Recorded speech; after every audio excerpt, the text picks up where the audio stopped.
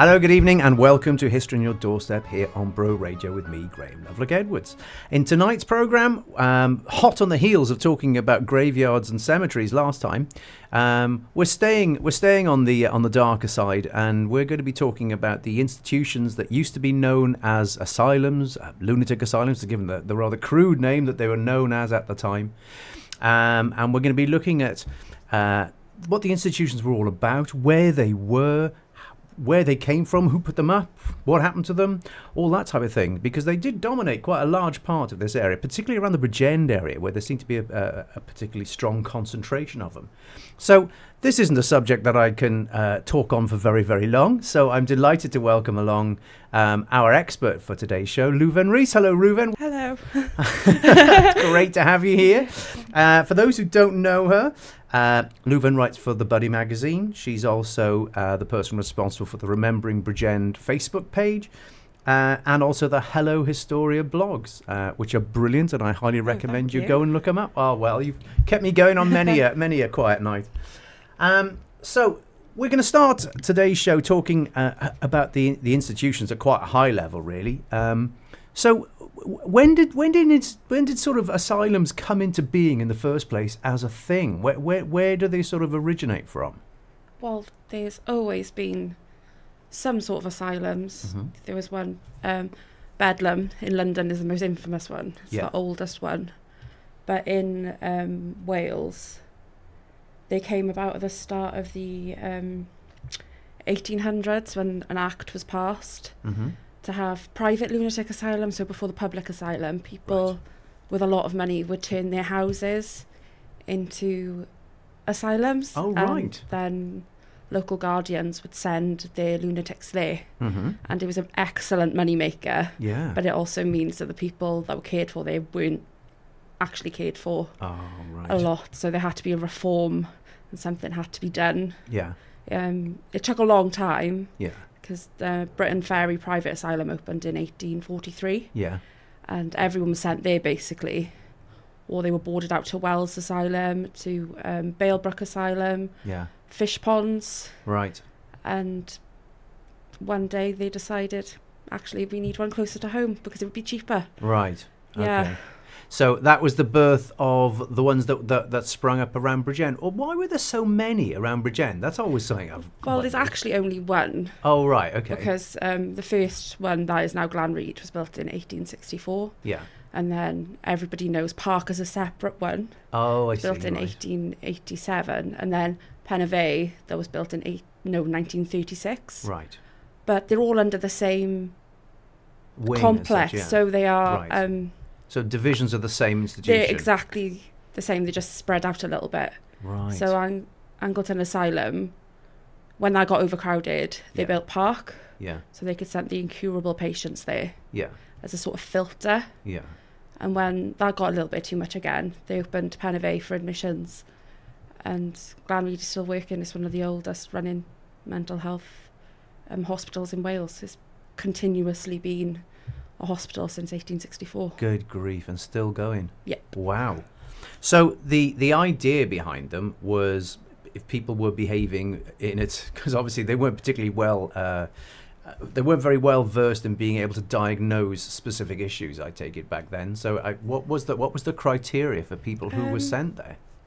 Contrary to popular belief, it's actually quite hard to get into asylum at the start. Oh. A lot of people know that. A lot of people think that you could just leave them on the doorstep and they would get taken in, but you needed two doctors to sign you off. Mm-hmm. You needed to go through a whole medical procedure. You were taken for 3 examinations, and if they thought you weren't actually mentally ill, you were sent back to the workhouse.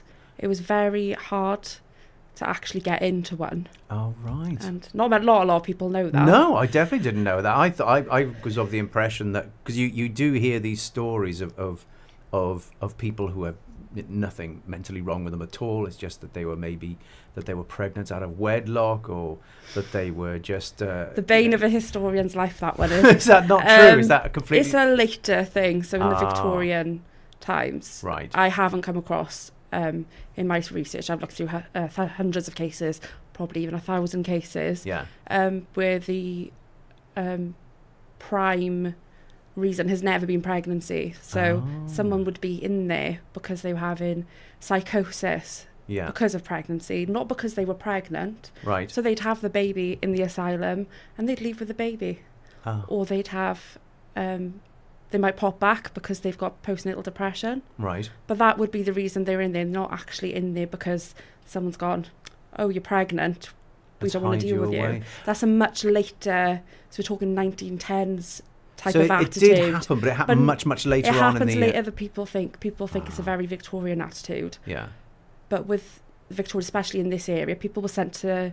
Unwed mothers were sent to laundries. So like we have the laundries on the scale in Ireland. We had them in Cardiff and Newport and Swansea. So they were more likely to be sent there if they were unwed mothers until they had the baby. Yeah. Then the baby would be put into somewhere like Nazareth House Home. Right. And then the mother would be sent back into the world. So... I see. Right. Okay. So what are there any other myths that we are harbouring and carrying around with us that are nonsense? The visitor myth of people basically being left there. Yeah. Sort of, you're in there now. You're not seeing your family. We're done with you. Yeah. May have happened on a very small scale. Right. But with the asylum that I look at, visiting day was every Saturday. Oh, right. You had an hour to see your family if they wanted to come and see you. They wrote letters, they wrote postcards. The asylums had their own headed notepaper. Right. And views of the asylum that you could send to your family. So people have sort of spun horror stories out of... Because it seems like a scary place. People try to make them even more scary with even more... Yeah, I think for a lot of cases, people were better off in there. Yeah. You know, you've got 3 meals a day. You're being looked after a lot better. It's not perfect, but it's better than being on the street or in a poor home. But I think a lot of people cling to the notion that it was so terrible. And for a lot of people, it probably was. But it's not as ghastly as people seem to think it is, especially if people refer to that being horrible in the Victorian era. And they're quite from... Glamorgan Asylum, they were quite enlightened. You know, the doctor that first ran Glamorgan Asylum believed in treating the person as soon as possible. Yeah. So he would his ethos was to take away any physical cause of insanity and try and nurture them, give them occupational therapy. The sooner they were in, the sooner they could be cured and sooner they could go. Yeah. Obviously that changed through the years, but it was... They were set up with good intentions in most cases, but you've got the influx of workers and then big population. You know, at one point there was 2,000 people there. Oh, right, okay. And things wasn't it private? Did people have to pay to be there? Not in Glamorgan Asylum. You could, because it's a public asylum. Right. So you could go in there as a pauper, but families could pay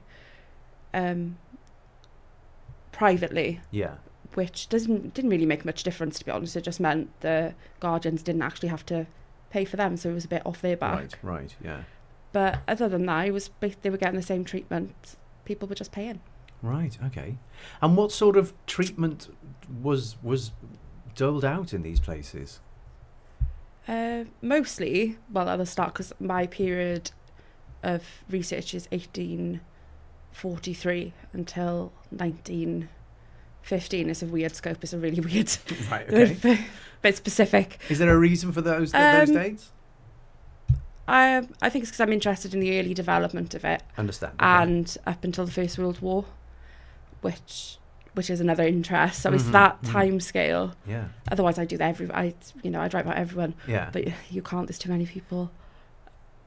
But at the start, with Dr. Yellowlees, there was a ban on seclusion. You weren't allowed there was no straitjackets in the hospital when it was opened. Drugs and sedatives weren't allowed to be used. People were given occupational therapy. Good Lord. So the asylums themselves, they were self-sufficient. So they had their own water supply, their own gas supply, their own farms, their own bakehouses, their own laundries. Wow. They're like a little home. Yeah, that's remarkably... that's not at all what I was expecting you to be telling that's me. One of the reasons when there was a cholera outbreak in Bridgend, the asylums weren't affected because they had their own water supply. Oh, right. Yeah, so, they're their own contained community. Yeah. The start, it was all good. It was good. And then that doctor left. And then there was an influx of more patients, and it's as the years go on, so we've got the 1880s, the 1890s, where doctors start to rely, or in my research I found, start to rely on drugs. Right. So you've got digitalis, you've got chloroform, you've got morphine to subdue patients that are annoying. Mm-hmm. And that's the thing, when you read the records, it's because of their behaviour, it's not because of something else. Yeah. And then they're put in seclusion, and they use straitjackets, or they're packed with wet sheets. Yeah. As a form of non-invasive straitjacket. So you've got you can have either cold or warm wet sheets, and you're tightly packed. Yeah. Them to calm you down. Right. And when did that sort of thing start happening? It happened a lot in other asylums. Right. But it started to creep in.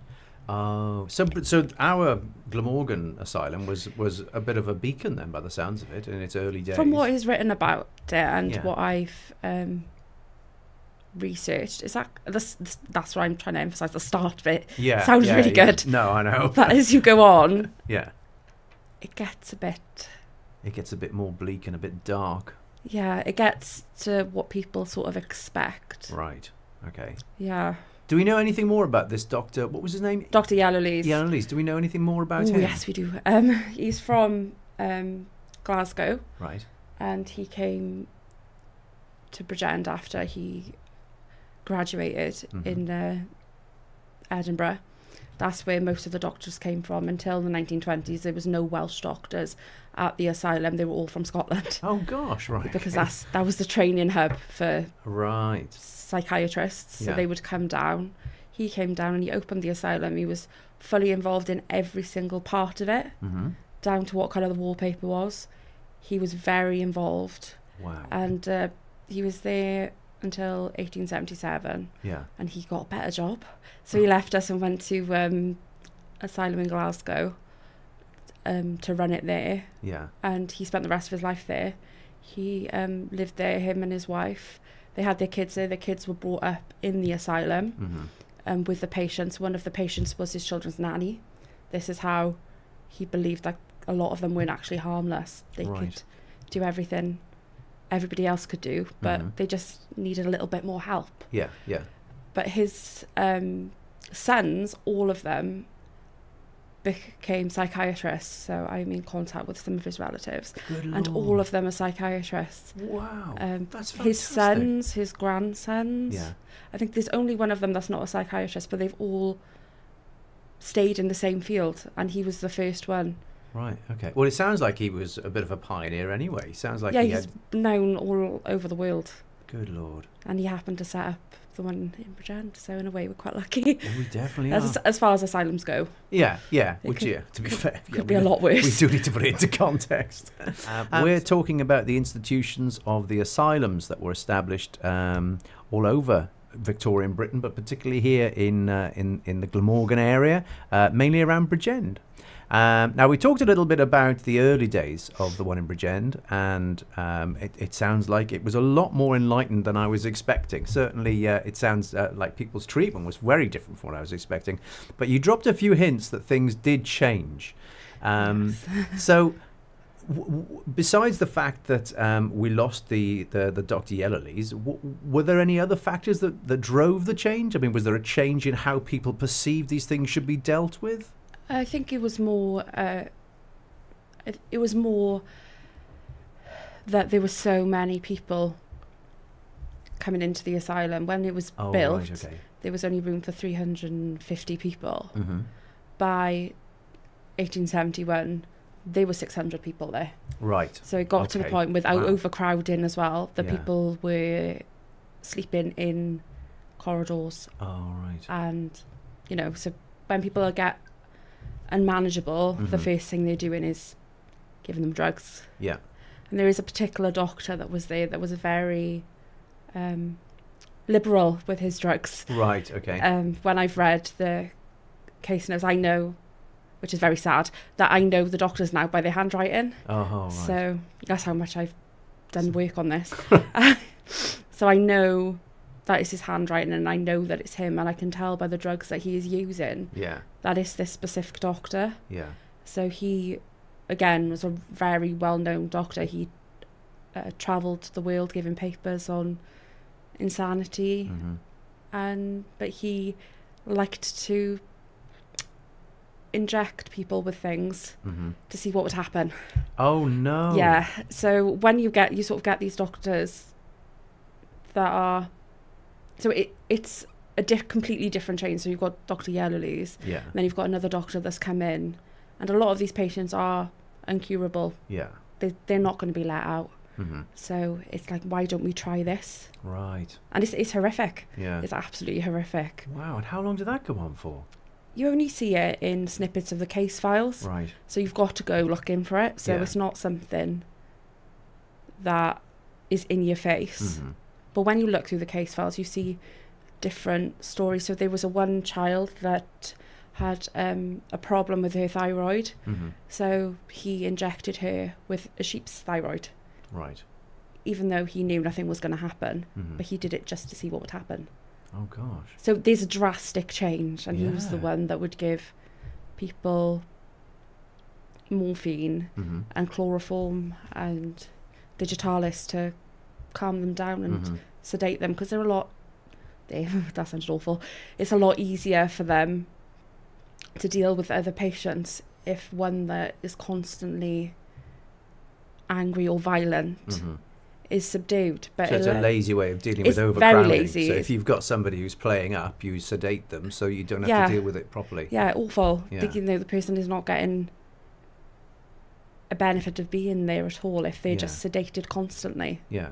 And you see that with photographs as well, because by 1890 it was compulsory for every patient to have their photograph taken when they came in. Right. And if they were there for a long time, they have photographs every so often, so you can chart the progress of the patient, but you can see in the photographs that some of them are sedated and some of them are high. Right. What we would call high now. Yeah. To calm them down. Right. Yeah. Okay. Yeah, I know. I mean, were there any success stories? Because we're kind of wandering into the area of how awful it became. I mean, did people come out? Yeah, people came out and didn't go back. Oh right, okay. Lots of people did, but obviously my research focuses on the bits. There's more. I was going to say. Yeah, there's more people that came back. That repeatedly came back. Yeah. So it was a 3-strike rule. If you were in there 3 times, you weren't leaving. Right. Okay. One woman, well, I say woman, she was 16 and she suffered with what we'd call PMT now, and she was admitted 3 times, and then she ended up in Ely Hospital in Cardiff. Oh wow! So how much later was that? She was admitted in 1880. Yeah. And she died in the hospital in Cardiff in the 1930s. Lord. So. Yeah. Yeah. Dear me, that's a. Yeah. So. Oh, wow. Well, I'm interested in what life might have been like for people who were in these institutions. I know you've done a lot of research on individual stories, and I believe you've got one with a local connection. Is that right? I do. Okay. Yes. I know it's not a chirpy one. It's definitely so not let me chirpy. just pre-warn you: if you're looking for a happy ending, this ain't it. No. I was looking through a case file, and I found the case of a woman that was in the asylum for postnatal depression. So I did a bit of research, and I found out she's from Barrydock. Oh, there we are. And her and her husband weren't getting along, and there was a very public divorce. It was in all of the papers. Right. And she was in and out of the asylum because of the stress. So in 1908, they had a divorce, which was very uncommon at that time. And during that time, men were given the rights to the children, women weren't. Oh. So the children had to stay with the father. He stopped her from seeing the children. Right. And this caused turmoil. And she would come to the house and she would kick off. Then she'd be taken to the asylum and she would recover, and he would repeat and repeat to the point that she wasn't allowed to see the children at all. Yeah. She moved to Cardiff. Yeah. And the last time someone saw her, she was drunk in the street. Yeah. Very, very drunk. And a month later, they found her in the canal. Oh my God. On Valentine's Day, 1916. Oh wow. That's not definitely, that's not the most chirpiest of stories I've ever heard. But I suppose, I mean, if you've got complex mental needs, how could they have possibly known how to have dealt with them? I mean, did they have, how kind of down the road of being able to identify how to deal with that sort of thing did they have, or was it just keep them locked up in their rooms and sedate them? That was it. A lot of it was occupational therapy. Yeah. So to keep the mind busy and to promote good thoughts. It's actually a quote. Right. Oh, okay.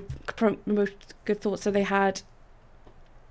So they'd be working on the farms. Yeah. A lot of the gardens, they had massive open air courts, so they could go out gardening, they could go walking. Yeah. Some people had freedom of parole. Right. So they could go out as long as they came back, which is quite a very good bit of freedom you've got during that time. Yeah, yeah. People were working in the bakehouse. They had their own brass band. Right. Dr. Yellowlees again. He bought everyone brass instruments, so he kitted them out. He bought them a library of books. Yeah. They had goldfish. They had aquariums in every single day room. They had birds in every single day room. Right. They played cricket. They used to take them to the beach. Wow. And all these different things. Again, at the start. Yeah. But as it went on, I think it was easier for people to be put into seclusion. Yeah. And sort of, when they got too much then, they were there for a long time. They were sent to other hospitals, so like Ely Lodge, Ely Hospital, Whitchurch Hospital. Yeah. Sort of farmed out, really. Right, okay. Yeah. So was there a reason why the numbers grew as much? Was it just more people living in the area because of the... Yeah, well, Bridgend itself, the asylum didn't actually just cater for Bridgend. Right. So it catered for basically all of Glamorgan. So you've got people in there from Pontypridd, Merthyr, Rhondda. Quite a small percentage of the people there were actually from Bridgend. Oh, right, okay. Yeah, so when people... I know I've heard the quip so many times, so we're going to send you to Bridgend. No, not many people from Bridgend were actually there. Right. There was more attendants there, what we call psychiatric nurses, from Bridgend than actual patients. Oh, right, okay. But there's people from all around the world there. One of the people I've been researching is from Russia. There are people from Poland, people from Barbados, and they've just ended up, they've come here, and then they've ended up somewhere like that. So pick any of those. How do you get from Poland / Russia / out? How did you end up in Bridgend? Was it the family moved to this country and then they got institutionalized? Yeah. Oh, right, okay. But it's when you go, because that obviously brings as well a language barrier. Yeah, of course, yeah. And there was a big argument in the 1890s because a lot of people were coming in from the countryside and they couldn't speak English. So they had to put a legislation in to recruit attendants that only spoke Welsh so they could translate, because you've got doctors from Scotland and they're not going to be able to understand Welsh. No. And then patients that are speaking Welsh aren't going to be able to understand them. So there's that communication barrier. Yeah. And there were other attendants there that could speak different languages. So with the Russian lady that I've been researching, there was an attendant there that would translate for her.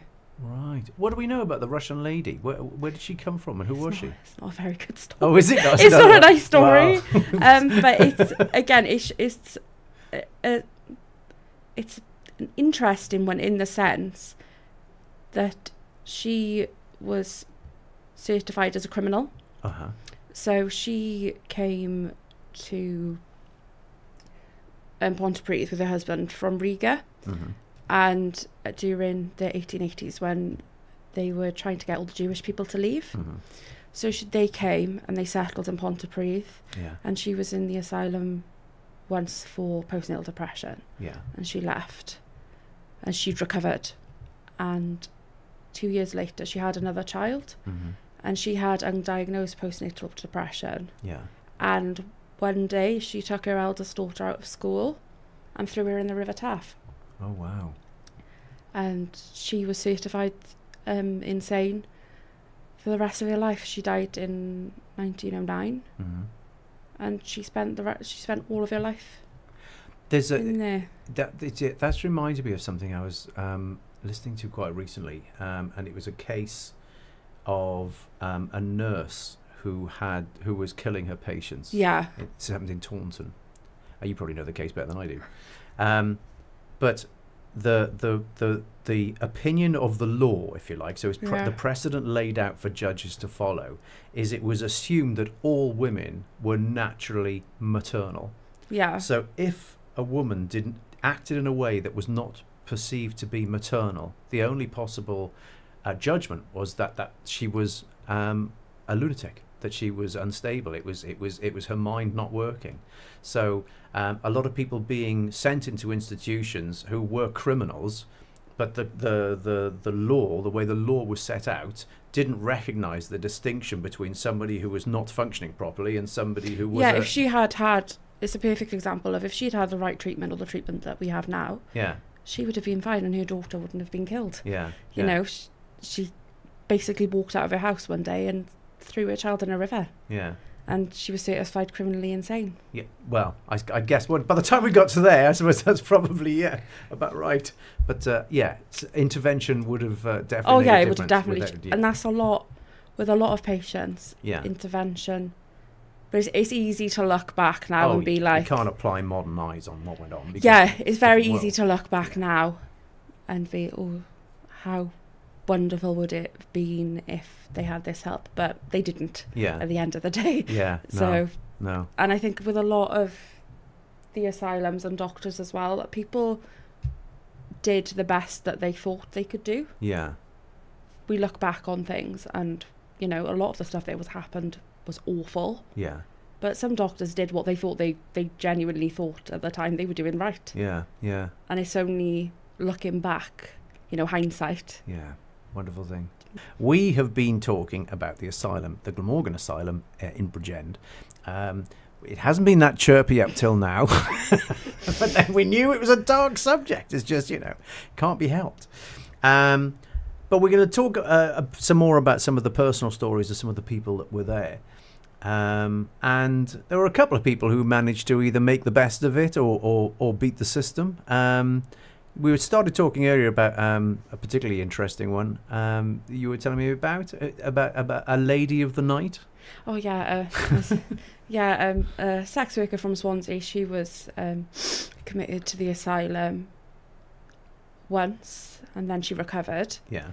And the second time, she escaped. Right. One night she decided to take an attendance uniform, put it on. Yeah. She climbed the fence, and we're talking 12-foot barbed wire, glass on the top fence. Oh my word. And there was a huge search party for her. Yeah. They never found her. Oh wow. They don't know what happened to her. But on her casebook it says discharged as relieved. So she'd automatically been discharged because they couldn't find her. Because they couldn't find her. Oh, that was a good loophole to know about. If they give up after a while. There was a lot of attempted escapes, but I think she's one of two people that actually did escape. They think that she got on a train and just went. But she's a very interesting woman. She's very, from what I've researched and read about her. Yeah. I quite like her. What else do we know about her then? She was a swindler, Oh, right. She was in and out of the workhouse. She was in prison. Yeah. And she'd go into prison for doing something. She'd do it again. Yeah. And that's what you get. It's that or starve, isn't it? That's what you get to learn with some of the people in there. Yeah. They're living how they know best to live. Mm. And if you're in and out of prison, you're in and out of prison. Yeah, yeah. And you've got a bed for the night. You've got three meals. Well, yeah. By comparison, I mean it's not that bad, is it? But when I came across her story, there's not many of the nice ones, but it did make me laugh that when I read her case file, it said discharged as relieved because they couldn't find her. It just says she escaped, and then a month later, because they had about 28 days. Yeah. And if they couldn't find them. It's not the asylum's problem anymore. Sign it off, yeah, absolutely. Yeah.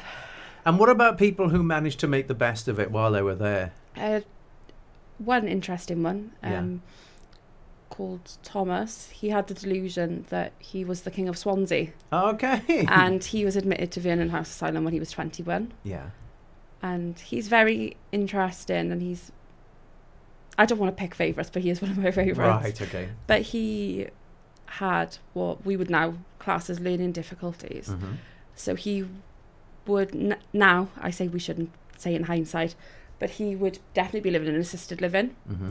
But he came to Glamorgan Asylum when it first opened. He was one of the first 15 patients in there. Right. And he took to it straight away. Yeah. He worked as a porter. Mm-hmm. He worked on front of a house. He was welcoming people in. The commissioners were coming in. He was on the door. He looked after the medical superintendent's horses. He ran the stables. Oh, okay. He ran the dining hall. Anything that he could do to help, Yeah. he would do it. And he had complete freedom of parole. But he never went outside. He didn't want to go. But he could, if he had the opportunity, he could go if he wanted to. Yeah. As long as he came back in the night. But he didn't. But just chose because... He was happy where he was. And if you're there from when you're 21... Yeah. And he died in 1892. Right. So he was there for a good 40 years. Oh, wow. But that was his home. That's all he knew. Yeah. Yeah. But that's a situation where he's made the best of a bad situation, really. Without a doubt. And he was very loved by everyone. Yeah. Like, he is the only patient that has a gravestone. He's buried with the staff in the staff part of the graveyard, and they all chipped in. Good Lord. And he has a very nice stone gravestone, and it says on it, Thomas Rees, Yeah. demented king. Right. Okay. Demented king. That's what he liked. He liked to be called it. Right. If people didn't call him it, he'd be like, call me the king. That's my title, yeah. And it says erected in affectionate memory by staff of this asylum. And it's Good Lord, beautiful. That's fantastic. So, because I realised there was a cemetery there, I didn't realise it was only staff who were there. I didn't realise... Well, that's a whole... Oh, was it? Oh, okay. yeah. Come on, So let's have it now. I've scratched that one. The cemetery. So all in all, there's 3 cemeteries. Mm-hmm. The one where the staff are the only ones with the gravestones. Oh, I see. Right. Okay. So they're all in one corner in the nice bit, and Yeah. there's 10 gravestones there. 7 that you can see. The other ones are tipped over, but we're working on that. Mm-hmm. And the rest are in the field next door. Right. So you have a big line of trees, Mm-hmm. and there's hundreds of people there, and you've got graves that are multiple occupancy. Oh, gosh. So you've got about 3 or 4 people in the same grave Yeah. because of the rate of death. Mm-hmm. So when Caswell Clinic was built, they had to dig the bodies up, Oh, gosh. and some of them were put in a mass grave in Mhm. Sarn Cemetery. Right. So there's that big open field, and then if you go over the bridge at the back of Glanrhyd now, Mm-hmm. there's another burial ground that has a World War I grave in it, and that's hundreds of people. There's hundreds of people in there, hundreds of people. But all unmarked. No. Yeah, recognition of all the are name. marked because the crosses that we used were iron, so they were sold for scrap. Oh, right. And when Park Prison was built Yeah. and the new housing estate, Yeah. there's a patch of grass by the side of the road going up to Coity, Yeah. and that's a burial ground as well. Oh, is it really? Yeah, Oh, have they not seen the film Poltergeist? They did try to sell it, but someone complained and got it taken off the market. Wow, thank heavens for that. Yeah. Thinking heck. So there were a couple of people who managed to make the most of it, or get out, or somehow rise above the whole situation. Not that many, though, by the sounds No. of it. Most of them are tragic stories. I think there's only so many people I can research. So Oh no, that's right. That's right. there's I recently found out that my uncle was there Oh wow. in 1889, and that was a complete... Never heard about him in my life. Right. He was there. He died there as well. Well, I suppose people kind of didn't talk about it, didn't they? If somebody was in there, it was all hushed up, I imagine, because of how straight-laced people it's were. either one way. It's either people do not talk about it, Mhm. or people do not stop talking about it. And I Right. quite like that people don't stop talking Yeah, about yeah. it. But a lot of people with my research have come to me, and I've helped them find their relatives Mhm. that were there. And a lot of people didn't know they exist. Like for my uncle, for example, I found out he's buried in Sarn. I didn't know anything about him, and he was in the asylum for 10 years. Wow. And he went he lost his mind because of money worries, and his brother couldn't cope, so he was in there. Good Lord. I mean, it all sounds so relatable, doesn't it? Everyone, well, a lot of people I know have the connection with, because the scope of the asylum and the sort of where people came from, you always know someone that's got a connection. So when I talk to people about it, someone will say, oh, my relative was there. I know someone was there. It's... I'm positive by the law of averages, my family would have had people in there, absolutely no doubt at all. All the Bridgend, Brincethin area, that's where my family are from. So they're all as mad as badgers. So there's bound to have been somebody at some point went a little bit too far. But you mentioned earlier at the outset, really, the Glanrhyd is still operational. What does it do now? I mean, obviously, it's a different world from the place that we've been talking about. It's more or less, well, it's not an asylum. So that's a good start. It's still a mental health facility. Right. They have Caswell Clinic, which is the private bit for low-level criminals. All right. And they have, I think they have an Alzheimer's unit there now. Right. In the main building. Yeah. And they have clinics there now. Yeah. But it's not a stay hospital. You can go home. Yeah. But obviously with Parc, it's now a prison. And I was going to say, Parc is now a prison. So and the other one was Penyfai, is that what you're saying? Yeah, it's been demolished now. What's going there? Do we know anything? Is there houses or something, or is it just it's part of the road. Oh right, I see. Because when you look at old photos, it's really odd because the asylum, there's one track. Yeah. And Penyfai is opposite. Right. And so you wouldn't even know where it was now unless you looked at a photograph. You wouldn't know it was there. Well, I remember it was still, I'm sure it was still in existence when I was little, because I grew up in the 1970s, so I'm pretty sure the building was still there. And I remember certainly a sign that you drove past, but I haven't driven up that way in a while and stopped to think about, I wonder where that's gone. So it's all right, so it's now part of the road network in that area. Right, okay. That was a bit boring. Sorry. It's not your fault. I know, I was hoping it might be something more exciting. But there we are. Okay. Louvain, it's been an absolute joy to talk to you about this this delicate in some areas subject. Lots of pain and suffering and darkness. A few glimmers of hope. A pioneering doctor at the beginning of it all, and then somebody not that far from Joseph Mengele, the way you described him. So I don't think he was. Yes, he necessarily kept up the good work, but intriguing all the same. The incredible stuff that went on there. Thank you so much for coming down today to talk to us about it. That's all we've got time for on tonight's show, ladies and gentlemen. So there'll be another program coming to you in 4 weeks' time. We'll give you more information about that soon. But before we wrap up and send our way home, we just want to make one little announcement. And that is that I have a new book out, which is always fantastic. This one is a bit of a departure from the previous ones. This maps the movements of a family who are trying to flee the war in Poland. But ended up in German-occupied France, what life was like day to day, living in an occupied country, how they try to present this veneer of normality with all that was frantically going on behind the scenes. Those members of the family who managed to escape and fight for what was the Polish Free Army, which of course was a line to the British Army. And what happened at the end of the war when they came to settle in Pontypridd. So I'm also doing a talk, 6th of October, date for your diary, 6th of October, from 6 p.m. in Cowbridge Town Hall. I'm doing a talk about because this is a true story, so all the real people, the real history, the real stories that go together to make up the book. So if you check out grahamloveluck-edwards.com/events, you'll find all the information you need there. So look, until the next time we meet, look after yourselves and take care.